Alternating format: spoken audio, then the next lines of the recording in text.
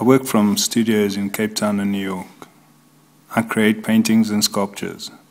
My paintings are blueprints for my sculptures and evolves around hominids and human-like abstractions.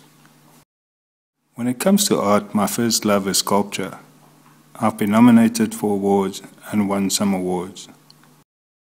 Some of my sculptures are installed in public spaces. My most famous sculpture is a bronze casting of the right hand of Nelson Mandela, which was auctioned for $3.5 million in London. I work in many mediums: painted wood, wire, aluminum, bronze, clay, wax, found objects, fiberglass and resin, and experiment with many new products that come along. In August, I'll be showing monumental sculptures at the NIROX Foundation and Sculpture Park in the Cradle of Humankind. For this exhibition, I'm creating sculptures in concrete. This groundbreaking material technology allows concrete to be used in a completely new way.